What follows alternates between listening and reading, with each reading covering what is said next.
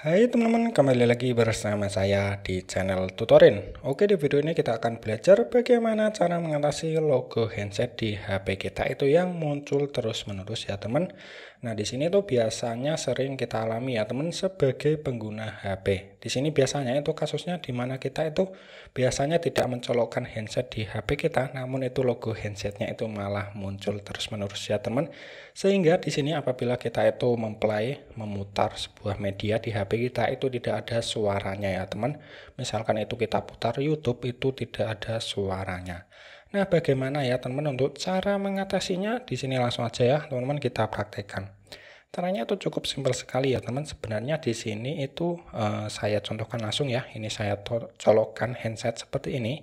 Namun buat teman yang mungkin mengalami tidak tercolokkan handset namun logonya itu ada, itu sama saja ya teman.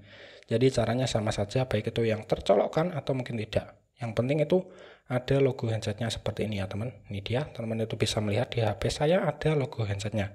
Jadi di sini apabila saya coba putar YouTube ya teman, seperti ini saya contohkan.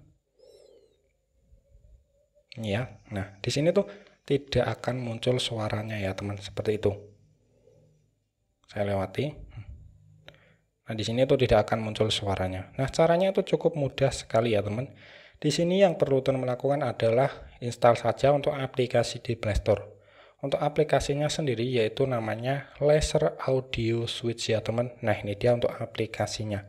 Mungkin nanti untuk link dari aplikasi ini tuh saya sertakan di kolom deskripsi ya. Jadi teman-teman itu bisa langsung install saja.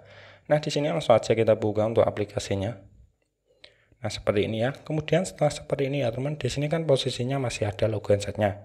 Di sini silahkan teman klik saja speaker. Nah seperti itu. Di sini teman itu bisa langsung melihat sudah tidak ada yang untuk logo handsetnya. Jadi sudah hilang. Kemudian di sini langsung saja kita coba putar ya teman video di YouTube tadi.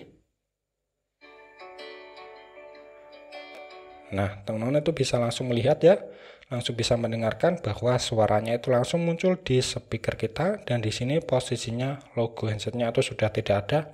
Padahal di sini tuh masih tercolok ya teman, seperti itu. Oke teman-teman, ya cukup sekian untuk tutorial singkat kali ini. Semoga bermanfaat dan sampai bertemu di tutorial selanjutnya.